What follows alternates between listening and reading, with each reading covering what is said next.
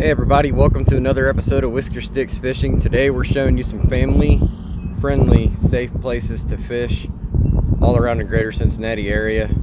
If you're handicapped, if you can't get out in the hot or cold easy, you need to be close to your car, if you got small animals or kids with you, here's some places you can check out. And hopefully we'll get some fish. Stay tuned.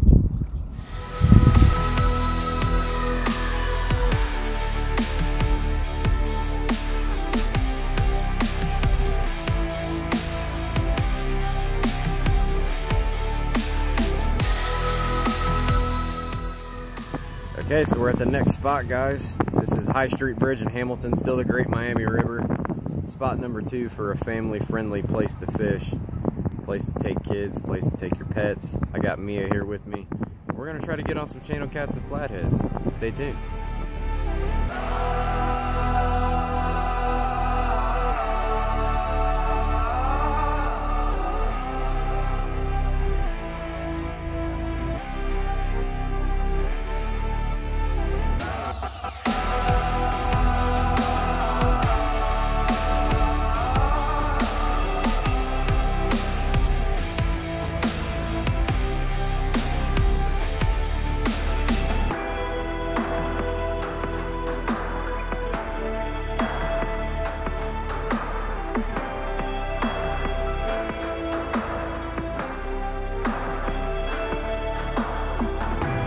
Okay, so the reason that I picked this spot as spot number 2 is QB roll. There's lots of places to park around here. There's the fitting center, which is a public parking lot, and then you just walk down the steps of this levee and you have all of this gargantuous open bank fishing area. There's a fitness trail that runs along this stretch of the river, so you can actually check the river on your Google Maps to see where you might want to try before you drive down here. But I love how open it is, how accessible it is. You can bring your kids here, you can bring your dog here. Like I got Mia with me, she's tied up to my Catch It bank car out holder right now, and she's just chilling out having a good time. And if she takes off running, the Catch It holds her, so you can bring a tie off for your dog. If you're in a wheelchair, there's a wheelchair access at different points to get down here, and you can wheelchair yourself across this whole fitness trail and figure out where you want to bank fish, and it's nice and flat. So there's plenty of open area for you to sit, cast, have some chairs, have some buckets, maybe even have a fire at night if you're night fishing. I don't know the municipal laws around here. I've never fished with a fire here at night, but you can night fish here too. And the bridge here, this High Street Bridge, is lit up. It's well lit with the street lights and the buildings surrounding the area, so it's a safe place to fish at night. So no matter what your walk of life is, you got easy access to this place, and I've caught some big fish here. Some friends of mine have been known to pull 50+ pound flatheads out of this area, and they're real shallow to the bank at night too. They come up into the shallows and feed on the bait fish. So you could have a bait 2 feet off the water, catch a nice fish, or you could throw out by the pylons, get some nice channel cats around the log jams. There's a sunken tree over here. 2 sunken trees, as a matter of fact. And there's some nice big holes. There's a few areas where this gets about 10 to 15 deep. The main channel is on the opposite side of the river, which is significantly deeper. So this is the shallow side, but that's the side you want to be for flatheads, especially this time of year in early spring where they're starting to wake up and feed. So one of the downsides of bank fishing and swift current, the river's getting close to normal right now here, but it's still up a little bit. Water's still getting pushed down, so the current's higher than normal. The downside when you're fishing in swifter current from the bank is you got the current working against your line. Doesn't matter if it's mono or braid, the thicker the diameter you got, the bigger the problem. But I'm trying to throw my big cat fever rod out here into a hole out in the middle, and it's probably sitting right on the edge of it, which isn't bad, but the current is dragging my line, and it don't matter how much weight you got. If the current's too strong, it's going to pull on the line and it's going to drag your weight across the bottom,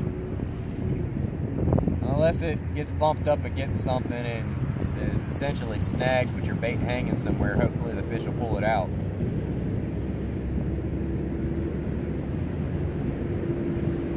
But you're fishing perpendicular to the current. You can't do it parallel to the current like you can on a boat.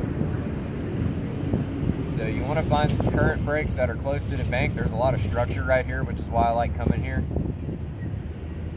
And usually I don't do too bad.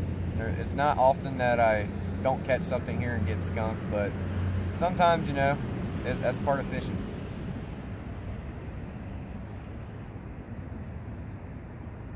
Fingers crossed, wish us luck.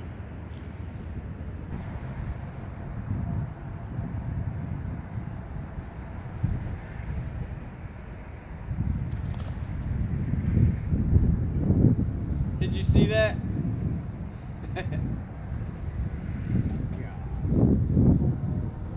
Did you guys see that? I don't know if I was blocking it, but directly in front of me, a little channel cat jumped right out of the water, probably about 3 feet off the bank.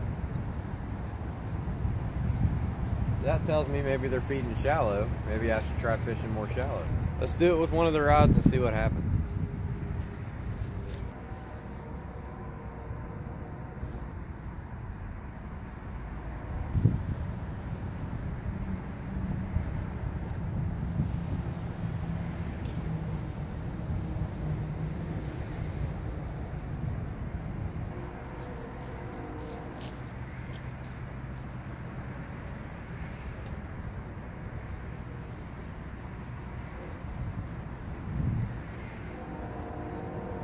When you're bank fishing, especially if you're confined to one area like I am now, all you can really do is keep trying casting different ranges, try different types of bait, different cuts of bait, live bait, different depths, fish different areas of cover, try just casting out different areas.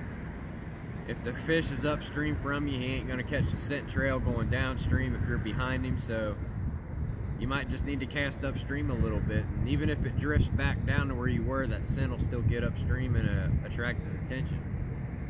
So you just put it in a spot, give it a few minutes, nothing's happening, change something.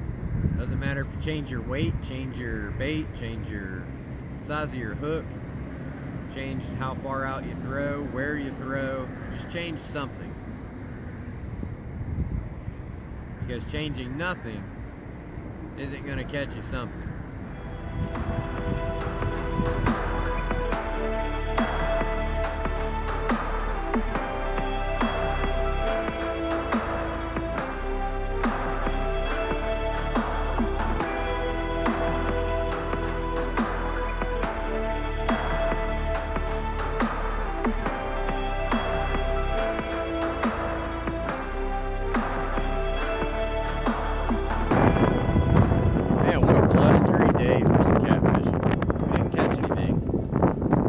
Good takedowns. We had one on the hook. Get the landing. But that's okay. It's part of fishing. I hope you guys like what you're seeing.